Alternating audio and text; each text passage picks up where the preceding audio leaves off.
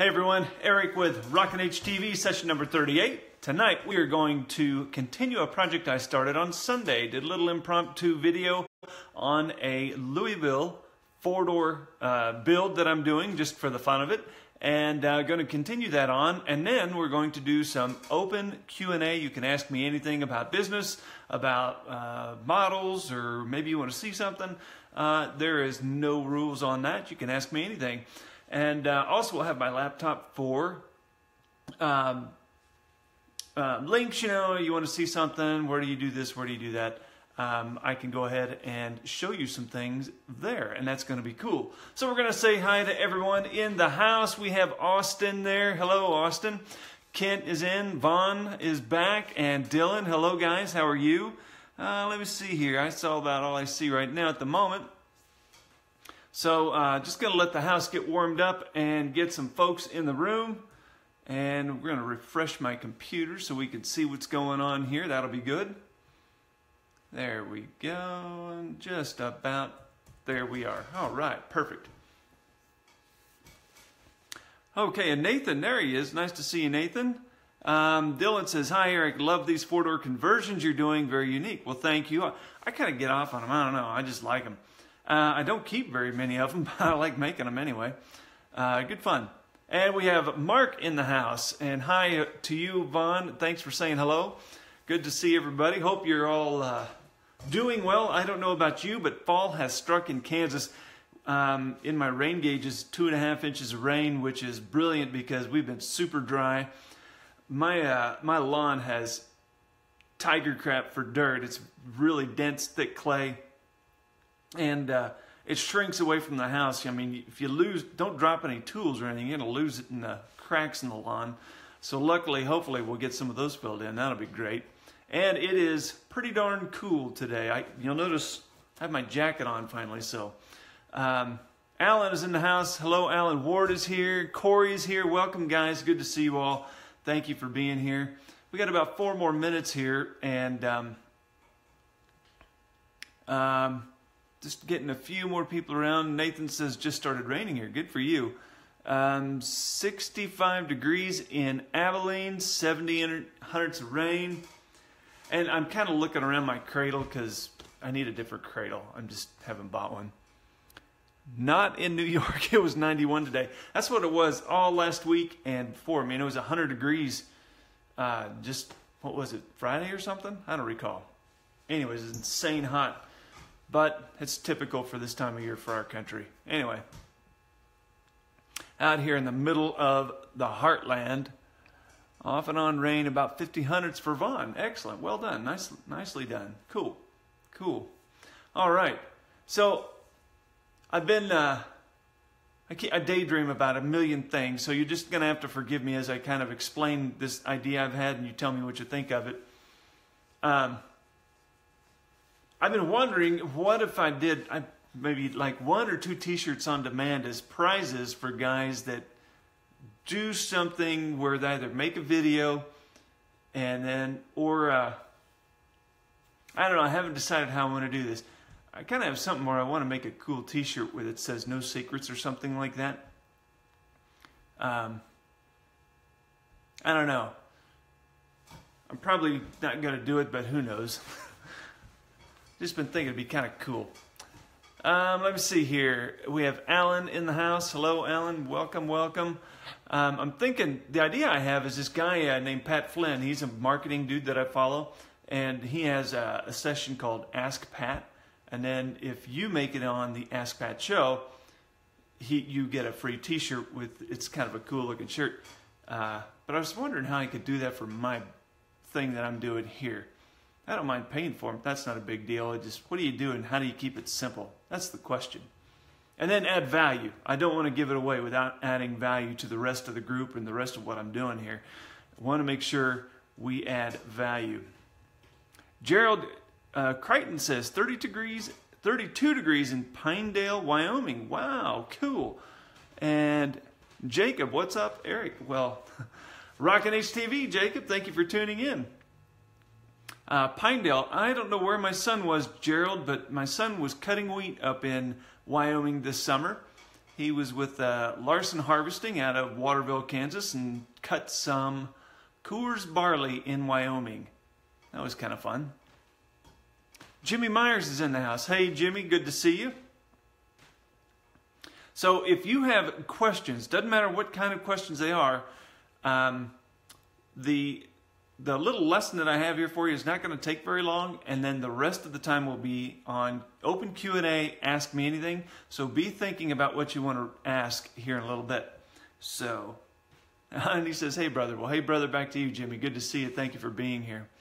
Okay, so it is 8:30 here in Dodge City, Kansas, and we will kick off our show. Hey everyone, it is Eric with Rockin' HTV, session 38. Tonight we're going to work on a four-door Louisville project that I'm working on. And it's, again, just another one to show you how you can make a cool-looking four-door with a bit of a retro look. These are from Top Shelf Replicas, and I think they're just cool. They're a bargain. Golly, I mean, you can't make a cheaper four-door, really. I mean, they're a bargain, they're easy, and they're fun. A good beginner project if you wanted to do marrying two cabs together. So we're going to put a little bit more work on this. I started this on Sunday as an impromptu video because I needed to move this along, and I thought, well, I'm going to show you guys how to do it while we're at it. And then we'll cap off the evening, our time together, with open Q&A, ask me anything. I have my computer here, so if we need to go find some links to resources or some place to buy something, I can actually I can go out here, type it, and post it in the comments, and you'll have that straight away. So that'll be cool. All right. So, not to dilly-dally around, I'm going to flip the camera around, we'll go for a short ride, and I'm going to explain what I've done and where we're at in the project, and then we're going to be buying body filler on this project. Okay, excuse me, here we go.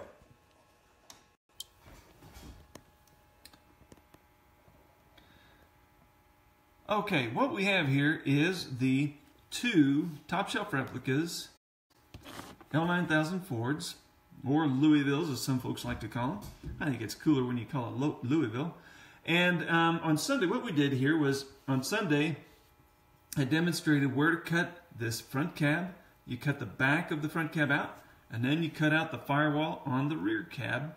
And then we did some cleaning on, we just finished up these lines to make them all neat and true on both sides. So you had a really nice joint to put together. Then we took some glue like this, it was temporary glue. We put this on a nice level piece of aluminum that I have here, a vise actually. And we just temporarily glued them together. And then we took electrical tape and we wrapped it around this cab. And then we put JB Weld, mixed up some JB Weld, and as you can tell, made a huge mess of it inside here, but nevertheless, we can clean that out with a rotary tool. We also put some in this joint so it's nice and solid on both sides, all the way around, and then monkeyed up in here trying to get some holes in the top of the cab filled in. Then we came out here, put some JB Weld, filled in a couple holes here and here. And then, when you guys weren't watching, I did take the tape off yesterday once it was dry. Or actually, I think it was this morning I did that. Took this tape off, and you can see why this works. Okay, one, see, that tape provides a nice little wall so you get a nice smooth layer of JB Weld right here. All this is going to do for you guys is reduce work. When you put your tape on the outside, your JB Weld on the inside, it just reduces work because you have a nice smooth joint here where you can come in and sand and clean up these lines right here and then make it all level, and it's just going to be a lot easier. And I'm going to use a Dremel rotary tool with a rotary sanding pad to clean this up. Okay? And normally, I wouldn't be doing what we're doing tonight at this moment, but I didn't get JB Weld to sploosh out of this crack here, so I got a nice big gap that I want to fill in before I go in and do my first initial sand. So that's the reason for that. And then in addition to that, This seam here was too tight, and the JB Weld obviously did not cover up that seam. So I'm going to cover that up with body filler, and then again on the passenger side right here. And I'm also going to cover up that little hole with body filler. Okay? And the nice thing about this body filler is it does sand really easy, so you can get in here and not have to worry about sanding and mucking up all your detail with these lines. You will notice I did take my X-Acto knife in here, and I did go through and I just kind of cut out the JB Weld that was stuck in this door line here. Didn't have to do that, but while I was waiting to kick off the show, I thought I'm going to do that. So I did that on both sides, a line here, there's a line, and it just gives your model more definition and just keeps everything pretty. Okay, we're also going to come in here, we're going to cover up these holes because we don't need rear view mirrors on the rear part of the cab. I'm going to cover those up. We're leaving the front ones, obviously. We need rear view mirrors up there, and we'll do that on both sides. So that's what we're up to on the Louisville. Okay. Again, I think I paid $25 shipped for both of these. I know I bought a case of these this summer for 20 bucks. I bought them for 20 bucks a piece, and then I sold a few of them and burned a few of them up on different things. But you can still get these pretty darn cheap. And yeah. About the only thing that would make this even cheaper, not as easy, but cheaper, you could go out and get you a couple Greenlight Internationals. I think they're $14 or less. I don't even know what they cost, but I know the Greenlight Internationals they're like wreckers and whatnot. You could make a four-door out of those. The only problem is this is just a really simple cab to work on. Okay. But if you want to know how to do a different type of cab that might be a bit more challenging, like an International, like a Freightliner, there are videos out of Rockin' HTV to show you how to do those. But like I said, just a little bit more challenging. Okay, we are using Bondo glazing and spot putty. I buy this at my local hardware store, just right up the street from me. You can buy this anywhere online, anywhere in town. I mean, if you live in any size town, you should be able to find it at an auto parts store. There's another product I like to use in addition to Bondo, but I just didn't want to break that out tonight. I mean, this stuff is really, really simple to use. And I'm using way too much here, but as I've mentioned in the past, this stuff is just easy to work with. So if you screw it up and you fill in the lines like I'm doing, it's going to come out so simple, okay? And we have a comment by Nathan. He says, Road Champs makes a four-door IH fire truck, about 10 bucks. That's exactly right, Nathan. Thank you for bringing that up. If you want to skip this whole business with marrying two cabs together and just get you an easy four-door, get you a Road Champs. As Nathan pointed out, they are simple to work with. You can leave the light bar from the emergency vehicle on it, or you can put a little piece of tape over the gaping hole and fill it in with JB Weld on the inside, and boom, you got yourself a smooth cab IH four-door. And they do fit on a variety of frames.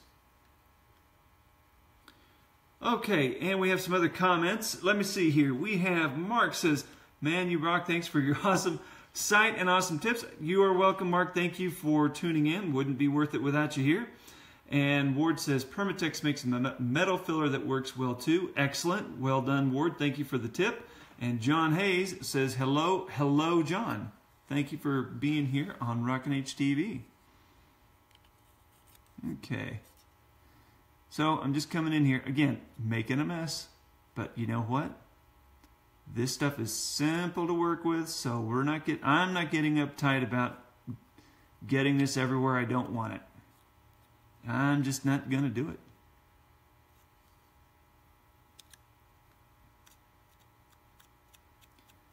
So as you can see here, I'm just getting it everywhere. I've even had some luck using this stuff. I'm not going to claim it's water soluble, but I have had good luck using lacquer thinner on a rag just to wipe it down, and it'll remove some of this stuff too. Come on.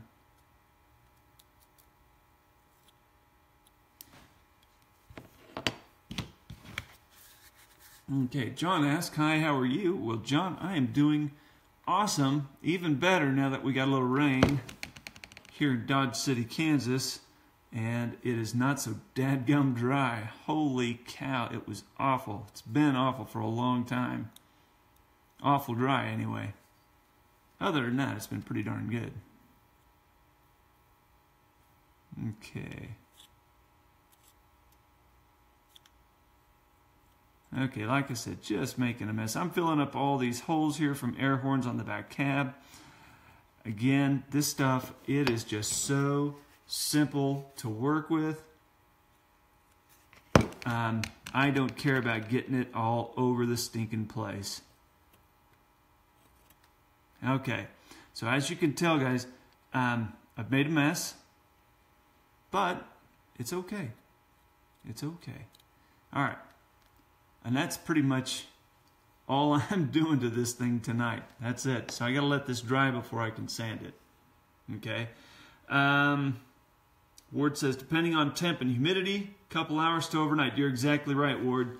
He is spot on. If it's, you know, pretty warm outside, this stuff's going to be sandable in a very short time. Or if you let it out in the sun just to get all happy, yeah, it's totally going to dry on you, and you can sand it quickly. And it's cold, so this stuff won't be dry until the morning right now. So this is what we've got here. Let me see here. I think I missed one by Dustin. It says, can I use 2 Peterbilt cabs to put together? Okay. That is a great segue into part 2 of tonight's show. We are going to do our open Q&A beginning now. And if you have any questions about the four-door, don't be afraid to ask there. Let me see, where's he at? Dustin Barnes. Okay. Can I use 2 Peterbilt cabs to put together? So in the live part of the Q&A, this is exactly what you need to be asking, okay? So Dustin's got a great question. If you give me like 2 seconds, I'm going to go get a parts bin and show you a couple things. Hang on.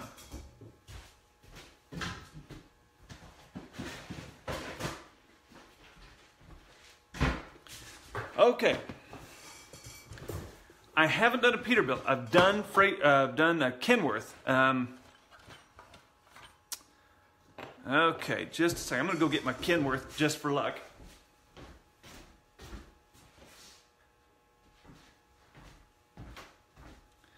This is my now dusty Kenworth four-door W900L. This is DCP die-cast all the way through. You can see here. Okay, so you can do it, but here's the trick. Okay, and your Kenworth and your Peterbilt are going to be the same way. So will an 8600 IH and a Freightliner, an M2 Freightliner, M2 Freightliner by SpecCast. Okay, this is what's important about this. This is what makes these more challenging. Okay, here you go. You can see from the top of this thing, it is narrower up here than it is back there, okay? Not a huge problem, but let me see if I got a second one in here. I don't think I do. I don't. Okay. Okay, it's not impossible, but what's going to happen is you're going to have to take the top of your... Okay, so if this was the rear cab, the rear one, okay, this is the rear cab, and then you're going to have another one up front, okay? You got to cut the firewall out. Well, I mean, do you have to cut the firewall out? You don't technically have to do that. I do it just to make it look like a real one, so you have a walking space in between the two sets of seats. Okay. All right, you're going to shave some of this off, okay? So you get the right amount of space between the front and back cabs, okay? So you're going to sand this down. These fairings are going to come off. And then what you're going to have to do is, you have to actually, you do have to cut the firewall out. You're going to have to cut the firewall out, okay? Then you're going to have to cut the top of the cab somewhere, I mean, just so the blade goes on the inside of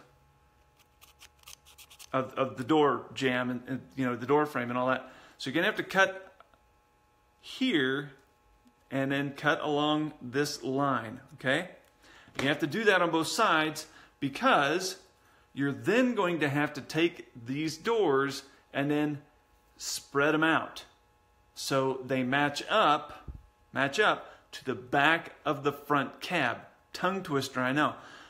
So you'll have to make the cuts in the frame, bend them out a little bit, and then you can marry them together. Now, you're not done yet, right? I haven't actually done a Peterbilt. I should do a Peterbilt just to see if I can do it. On a Peterbilt, it's going to be just a wee bit more challenging. You're also going to have to cut your cab cap. You're going to have to cut a line in it as well. So these outside edges can be spread apart to match the top of the cab. Does that make sense? I hope so. You could probably, if you had a factory cab that hadn't been molested like this one, okay, hadn't been molested, you could leave the cab top riveted to the base, okay?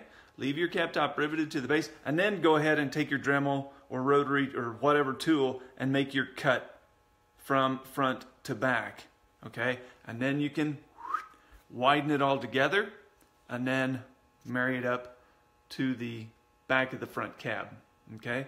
Now, you're not quite done yet. You'll notice that this, sorry, you can see how this tapers off here in front? Okay, you're going to have to come in here and shave all of your lights off, whatever roof you're using, and then you may, I'm not going to say for sure because I haven't done a Pete, you may have to take this part and just raise it up to again match the back of the cab. Okay, then you got to tape it, glue it temporarily. Use your tape around this thing, and then use your JB Weld or whatever bonding material you want to use on the inside, and then get ready to sand the snot out of it. Okay, you're going to be spending, some time sanding to get all the lines and everything cleaned up. Not impossible. Absolutely not impossible. I did it with a Kenworth. If I can do this with a Kenworth, you can do it with a Peterbilt. It's just going to take a little more work. More work, it's just going to take work. Okay, that's it. So that is a freaking great question. That is an amazing question. Let me grab another four-door quick for you.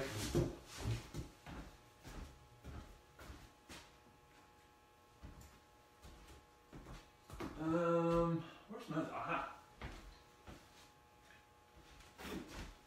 Okay, here's two four-doors for you. This is an M2 Freightliner by SpecCast. This one's not as my best work. I did this one like after I did a couple of others. Huh, look at that, I missed some detail. Anyway, again, this one, not quite as tricky as the Peterbilt because the cab is much more square than the Pete or the Freightliner, or excuse me, the Pete or the Kenworth. Okay, so it's a bit more square.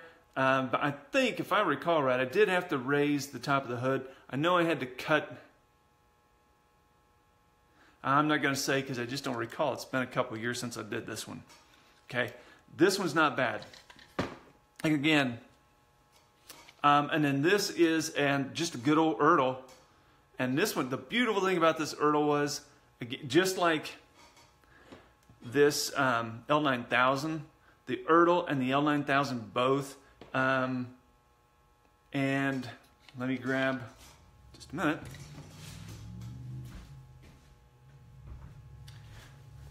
And the SpecCast IH4300.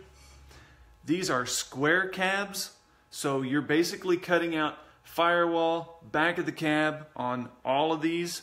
This one, and this one. And you really are going to just clean up some lines, temporarily glue them together, wrap tape, glue, and JB Weld, and you're off and running. I mean, out of all of the ones you could do, if you wanted just any four-door, you have several options. You're going to, you can go get you a fire truck or something, an international fire truck by Road Champs.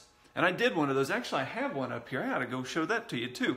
A Road Champs fire truck, you could do that. And then, depending on your skill level and how much time and confidence you have, I would recommend either you go with the SpecCast L9000. If you want to go on the cheap, do an Erdl, buy a couple of these cabs out of a kid's toy box for $5 or whatever. The IH4300, again, depending on where you're shopping, you can buy these at a bargain. This Freightliner M2, harder to find, but really not a bad truck to work on. And stay with me, guys. A couple more options. Okay. Ha! I found it.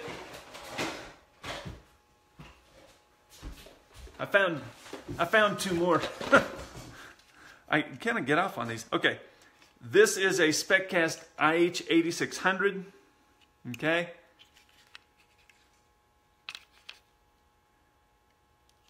Okay.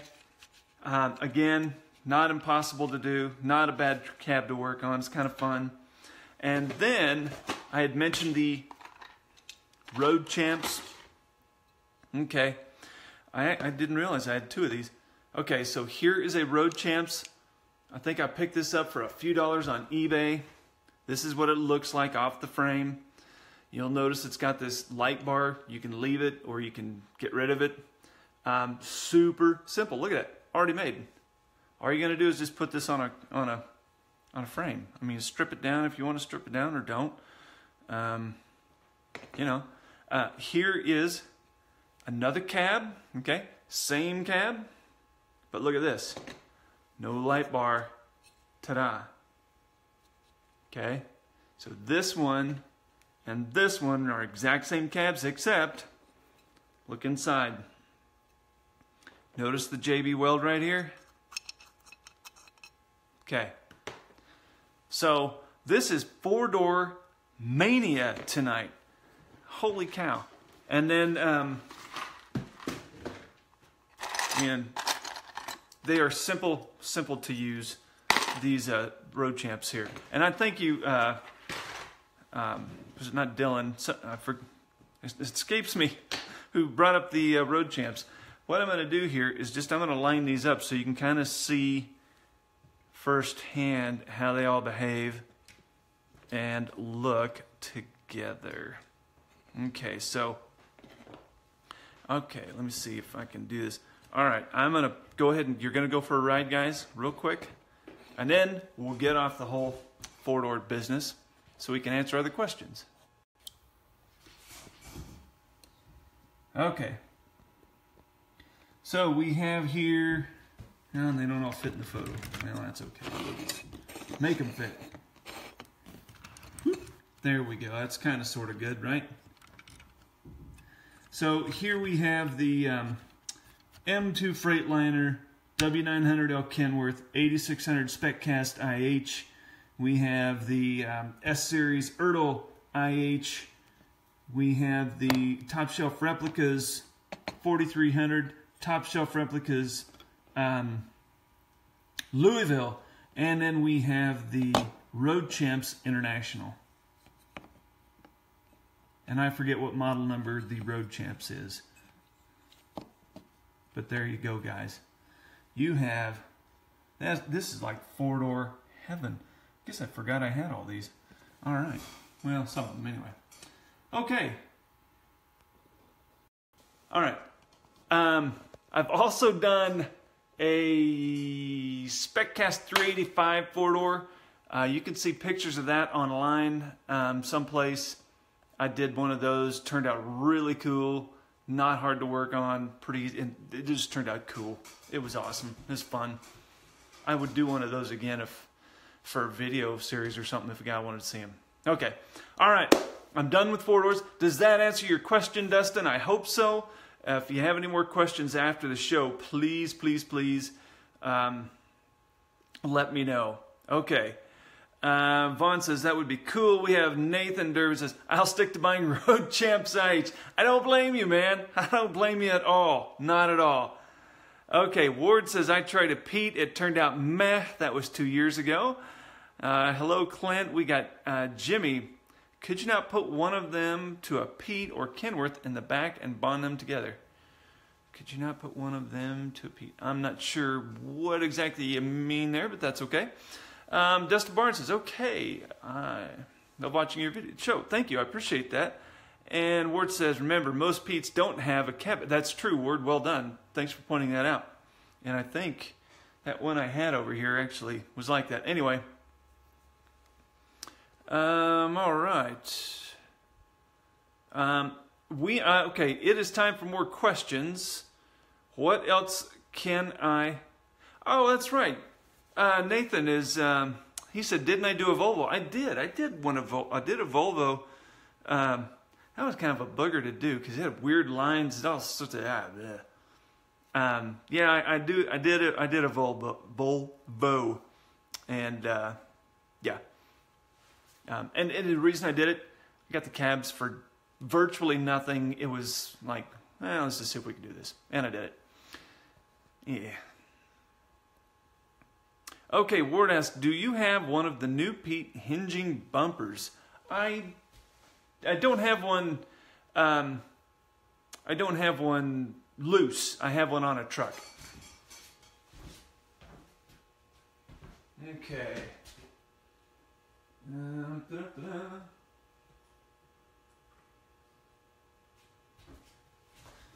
Yes, I do have a Pete hinging bumper. Here we go. Here it is. This is a 389 with the new hinging bumper on it. There it is. And the hood sticks. So there you go. That's what it is. To install these, what you'll have to do is these hinge points right here on the bumper are just a skosh narrow. They're just a hair bit narrow. So what I did was I took a piece of rod, and actually I used a leftover DCP Wilson tarp rod, and you can't see it in the light very well, but I drilled with a 16th inch bit all the way through this die cast here that holds the hood pins in, and then I used that rod through the bumper, the hood, and the die cast. Wasn't terribly difficult to work. I did bust a few of those hinge points, but with this glue right here, it glued right back on and hasn't been a problem since. I know I busted one on that one.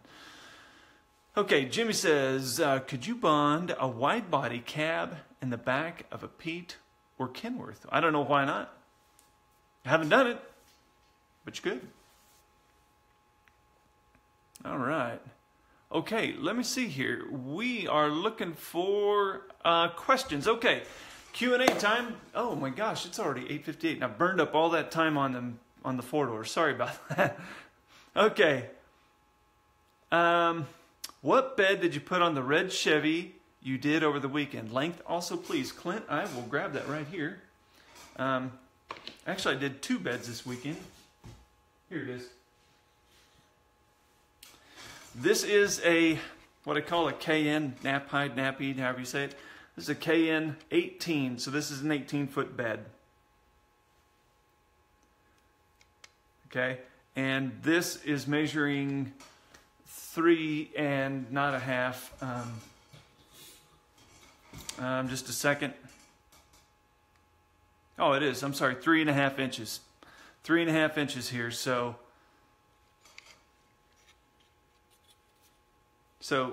you can't see it very well, but it's 3.5 inches. Okay, and then it's 1.5 inches wide.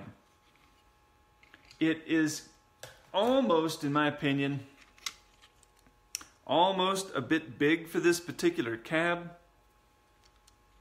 but you know, it's what we have. I mean, it's the best looking C65 you're gonna buy, period, right now. So that's what we got, and I recommend them. Okay. Oh, here's another one. This is a KN 22, and this is going on a GMC Brigadier. When I get, let me just show you quick. This will be behind that right there. That's a GMC Brigadier that I bought off eBay for 20 bucks or something. And I can't find any more of these. It sucks, stinks. So this is and this is a little different yet. This is a KN22 high side. This is a KN18 low side, and right there. These beds back in the day came with a foot-long extension you could order as an option. And that's what we had printed up here, is just that extra little bit.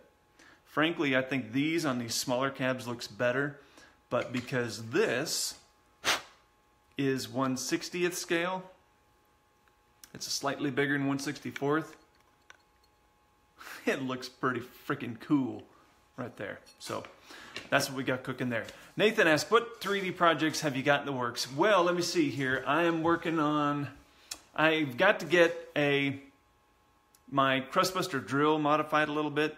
I got to figure out how to get that thing cheaper than expensive. I haven't figured that out, but working on it. That's really the only thing I have at this moment. If I can't find, well, you can buy these in resin, and that's an option, but I'm looking for more die-cast versions of that. Okay, let me see. Where can I get a cattle guard like that? Right. You can buy the herd bumper, is what it is, but I don't call it a herd bumper to stay out of trouble. You can buy this bumper with the hinge points just like this out of my Shapeways store. There are others out there that don't have the hinge points, so you can buy this in my Shapeways store today. And then there's several others in there. I do offer a Kenworth herd bumper now, but it is static. All it does is it just marries up to, you just glue it to the existing bumper. So, okay, Steve Thompson says, and the rest of them, the only one that operates is the Peterbilt. The rest of them are all static. They don't, well, I take that back. I haven't done a video on it, but you can buy one, a herd bumper for a International Pro Star, and you can make it work. And it actually works freaking cool. It's not difficult, really, but I need to do a video on that. I haven't done it yet. Steve Thompson says, do you just work in 1/64th? Yes, that's really my only interest. I do have on my bucket list to make a brass combine trailer for my 1/32nd scale L2 combine that I got when I was that big. I have harvested a gazillion acres with it, and I want to put it on a combine trailer in 1/32nd scale and then put a truck in front of it just because it'd be freaking cool. And then I want to put the header in the back of the truck. That's what I want to do. Ward says, hinged KW bumper is in the works. That's true, and I could even tell you who's building that. It's going to be awesome, and be looking for it. It will be out soon. Or soon? It'll just be out. How do you like that? Okay, guys, we have actually run a little bit over time. I try to respect your time because I'm grateful for your gift of time watching these shows, so I appreciate that. So all I'm going to ask you to do is, if you haven't subscribed for live notifications, you can do that right after I end this show. You can hit the little button, so anytime I go live, you'll see it. You'll get a notification. That'll be awesome. And then second, if you know someone that is struggling in the model world, in the diecast world, whatever, I've really wanted to make a difference in the model world just by getting this stuff in the hands of people that can use it. And you can be a blessing to somebody else by either A, teaching them what you've learned from me or from someone else, or B, share the resources that I've created with them. So you can do that, and that will let everyone get the awesome models that they want. All right? And we all win. How do you like that? Okay. Next week, we'll have a new show, 39. We're trucking up to a year's worth of shows coming up. So I will look forward to seeing you next Monday right here at Rockin' H TV. You guys, thank you for your attention, and I appreciate it. We will catch you later. Good night, guys.